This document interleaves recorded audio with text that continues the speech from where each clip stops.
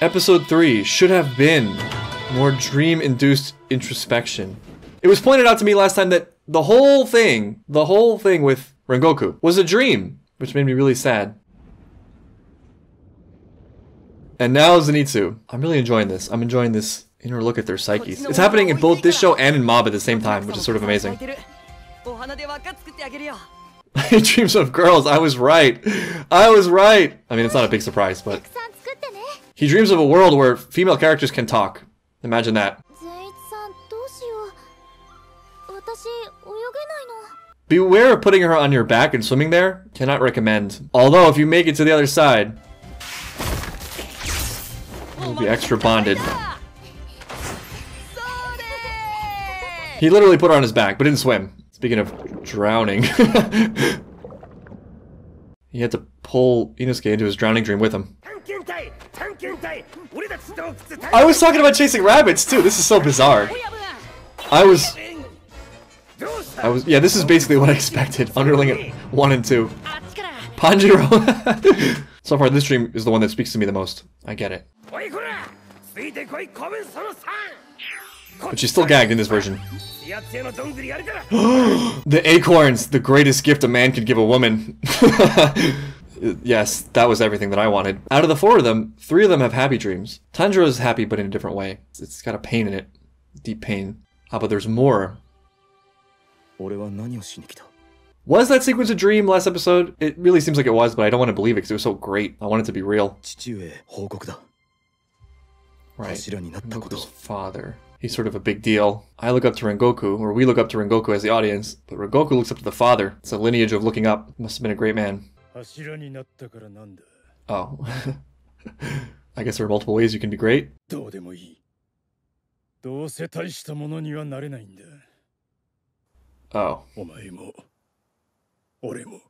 Oh. Well, it's coming from a place of pain.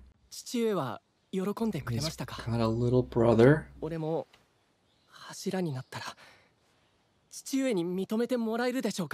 No, apparently not. What went wrong? What happened?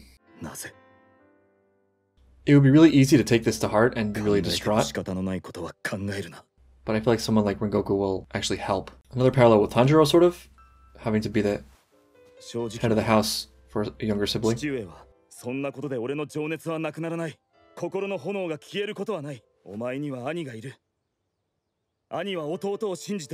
Really stepping into that role.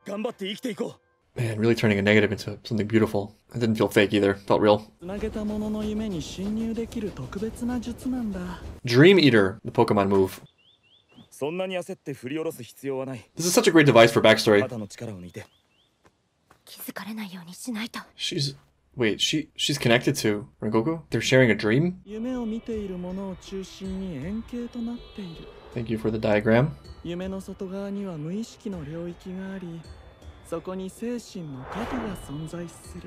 And that's what we have to break because all humans are predictable and fragile. But as we know, Rengoku's core is burning hot. It's a flame that cannot be extinguished.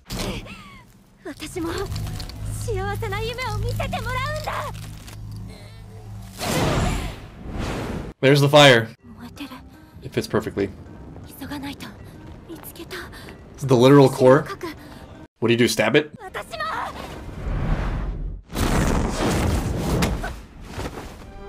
Oh, he woke up.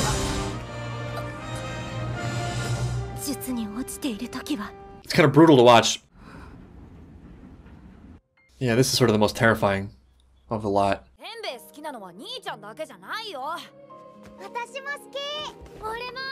It's just so pleasant. After all this hell, what is Tanjiro's spiritual core gonna look like? This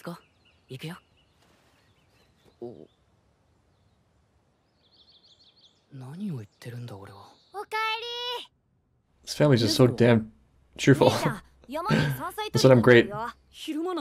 He's sort of waking up. His mind is seeping in to the fantasy. He's fighting too. Yeah, it's like him being torn between this seductive, sort of safe, beautiful place and his current responsibility.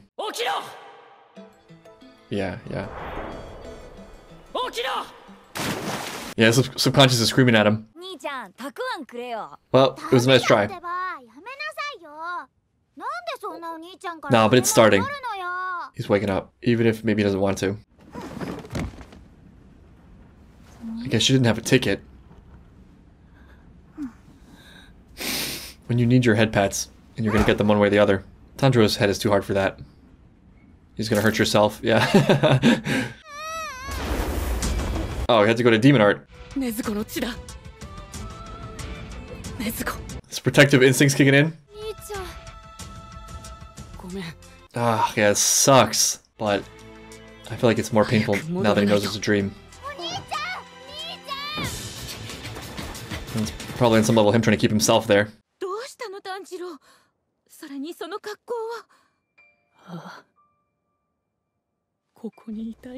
Right, of course.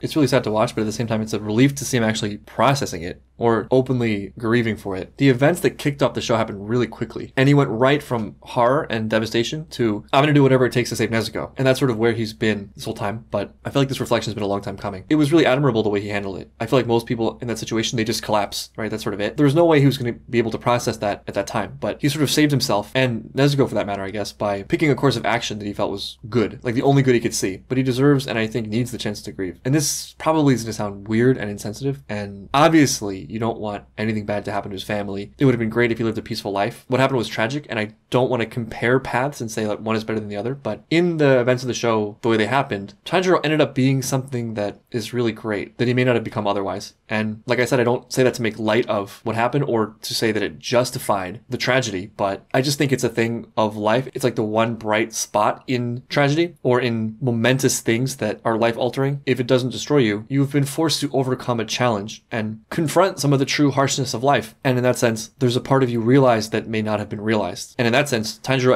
as a person, as a character, has been triumphant and inspiring. And this is him sort of choosing that path again. Yeah. Oh no, not the little kid. And this is his own guilt. I mean, he honors him every day with his actions.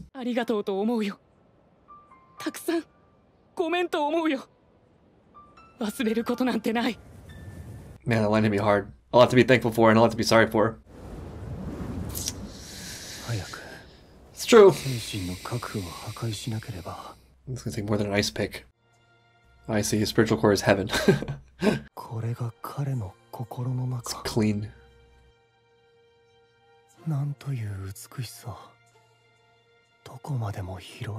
You haven't been watching the show. That seems about right. That seems to sum it up pretty well.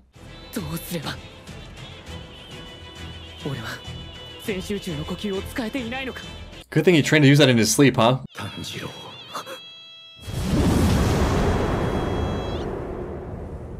Who? Oh, it's Dad.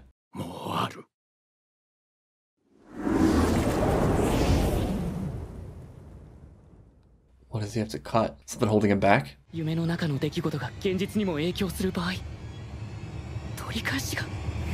It's a big gamble. Let's hope this is not the Matrix rules.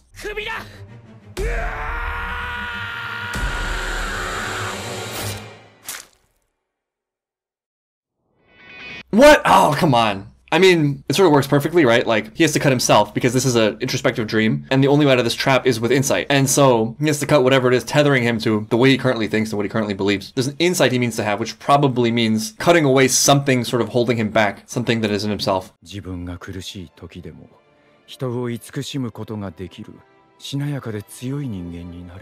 could see a lot of his father in him.